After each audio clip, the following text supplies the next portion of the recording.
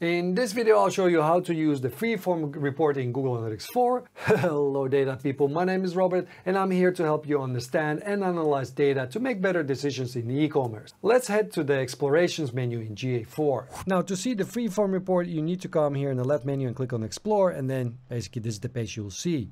I find the explorations reports the most powerful feature of GA4 just because you're able to create your own reports the way you want it with data you want. You just get more control over it. To create a free form, we're just gonna click on this one, but I also like funnel explorations and path explorations, but I'm gonna cover those in another tutorial. So let's click on freeform. And freeform report is divided in 3 sections. You have the variables, you have the settings here, and you have the output. This is where you're gonna see your data. So let's start with variables. And if we go from top, you obviously can set the dates from here. You could say, hey, I want to see the last 30 days. So these are the presets, or you could also manually select some dates. Well, let's say 30 days from here. Click on apply. And now I would see the data for the 30 days. Then you have 3 sections. You have the segments, dimensions, and then you have the metrics. Now, segments are just, you segment your users by certain criteria. For example, people that came on mobile device, you want to just see them in the report or something like that. You want to segment by mobile device.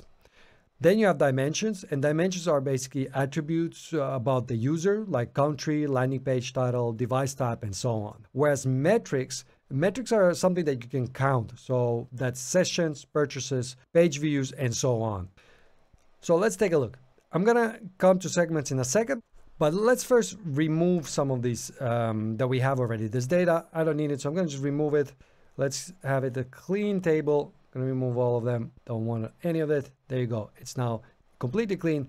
First of all, here, dimensions. If you don't see your dimension here, you need to import it. So you click here on plus, and now you can import it. So for example, I don't need gender, so I'm gonna just remove it while I'm here. And let's say I look for a landing page from here. I use this one quite often, so I'm just going to choose it, landing page, and import. And now you can see it appears here. I would just delete the ones that you don't use here, like city, I'm not going to use, user medium, nope, country, but these 2, I'll just leave it. So now I have 3 here. And same thing with metrics. I have 3 metrics here, and I can add more metrics if I click on this plus, and now I can search for things. So let's say I want to see sessions. I like to use the search bar because I know what I'm looking for. So from here, I would choose, let's say, sessions and session conversion rate. That's pretty useful. Just keep in mind that some dimensions and metrics are just not compatible. You cannot display them in the same view. Now, if you don't know exactly what you're looking for, you can just don't use the search, and then you can just go through this. But there's quite a lot of them, so that's why once you learn most of the metrics, I would just use from here. So let's add those 2 in. I'm going to import it, and now you can see those 2 are added here. I'm just going to remove the active users. I don't think I'm going to need it. By the way, data is not created equal, and you should be only looking at data that is relevant to your role. That's why I've created a cheat sheet which shows you the most important metrics and KPIs specific to different e-commerce roles. You can download it by clicking on the first link in the video description. Then I forgot to mention that you can also click on undo or redo from here and share the report. Now, the sharing is not that good, I would say, because you can share a report, but the user will just view this report and they would need to create their own copy. And then if you have the rights, you can also, you have additional editing rights from somewhere here. It's a little pen icon. Okay, now it's time to populate the table here. So anytime I want to add anything to this table, I can just drag it. Let's say landing page. I'm going to just drag this to row. And now you don't see anything because I don't have any dimensions. But sometimes the dragging doesn't work that well for me, at least. So what I like to do, I just double click on this and then it adds it there as well. Then let's add here a metric into the values. So let's say I want to see sessions. So I'm dragging now, but I can also double click here and it will just add it. You can see here, they're both added there. And now you start seeing data here. This is great. Okay, but now if you look at the data, it kind of looks weird. Well, we have not set and this kind of data, it's weird. But it's probably because it's right now sorting it by transactions. If you click on sessions, you start seeing a bit more useful data here. And you see, you might see some weird data here, but I'm gonna fix it in a second. Let's first take a look what else you can do here. So here on the left, you could change the visualization type. To be honest, I use table like 95% of times, but you could also change from here like geomap, donut chart, line chart, and so on. Next, you would add a segment. So let's create a segment quickly. We kind of skipped that one. So if I click here on segment, we can create a segment. So let's say we're going to look at people that came on mobile device. So from here, I would choose now session segment, and then we can take a look from here. Device category. Here I have category, and then if I add a filter, I could say contains, and here I can choose mobile, or I could say matches exactly, and then mobile. Apply. And from here, you can see it'll kind of estimate how much traffic this covers. So let's give it a name and save and apply. Now you see here, this is the one that I just created, mobile user. I could just now drop this one into the segment comparison. You can see it's already there. Now here you can see that I can compare mobile users to all of the users. You could also add more segments here if you want to, and that way you can compare them side by side. Let's remove this one for now. I just want to show you that it's possible. Then if we scroll down, we have the start row. I'm going to show you how to use that in a second. But for example, here you have only 10 results. That's kind of little. So let's choose 50 from here. And now you can see that it's updated. We have now the top 50 landing pages based on sessions. And now this will make more sense. So because right now GA4 doesn't have any type of pagination here. So what you can do, you come here and you say, I want to start from 51st row. Yeah. So now we see that it starts with 51st, and that means it goes from 51st and so on. This is how you can see the sort of second page of your report. Now, if that's really inconvenient and you use this report often, you could set up here tabs. So you could say like page 1 here, page 2, and just, set this up to start from the row you want to see base. I'm going to go back to number 1 because that makes more sense. And sometimes you want to also nest those rows. Here, if I show you example, let's see if this one is a good one. No, it doesn't really nest them because we don't have enough data. But what if I would add another here, let's say device category to the row, and now the nested will make more sense. Let's say, where is it? Did it add it? Let me double click.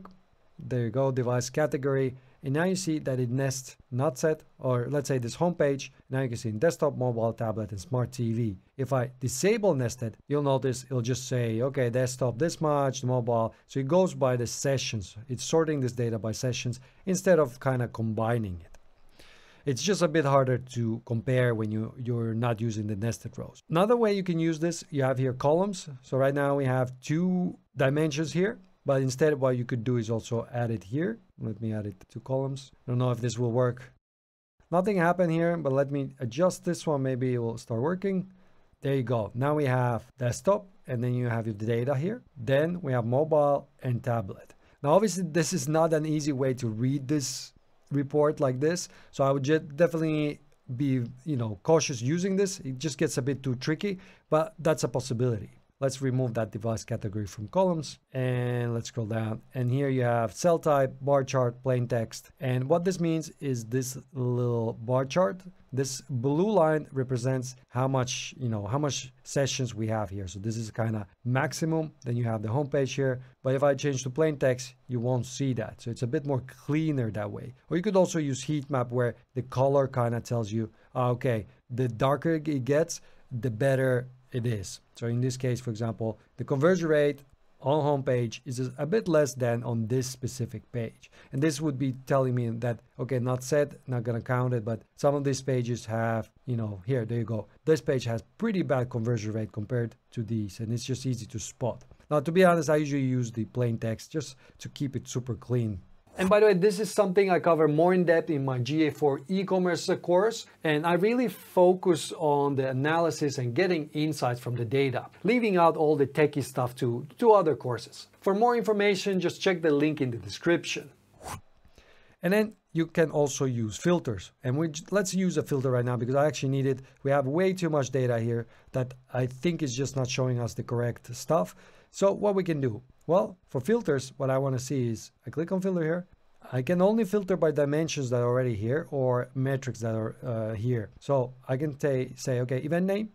I want to filter by event name. And in this case, if it contains, and I'm going to choose page view and apply. Now let's see if it does anything. there you go. The table is much more cleaner now, just because you're basically filtering out the events that didn't contain the page view. And page view is basically, yeah, you see that page. And for landing page report, that's pretty important because you might have other events firing on this, and they might have the variable of a landing page, but it's not useful for this report. So you'll be using the filters quite often. Something to keep in mind, if your data looks weird, you might just need to filter it by the event name.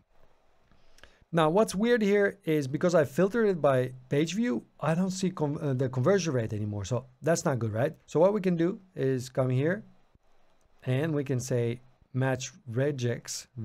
I don't know how to pronounce this, but all you have to do is say page view, and then you just type pipe sign and purchase. And the pipe sign just means or. So in this case, it's page view or purchase. So if one of them shows up, then it's going to be part of this report. This way, we're going to only look at these two events, page view and purchase. Let's see if that works. Yep, there you go. We have session conversion rate here.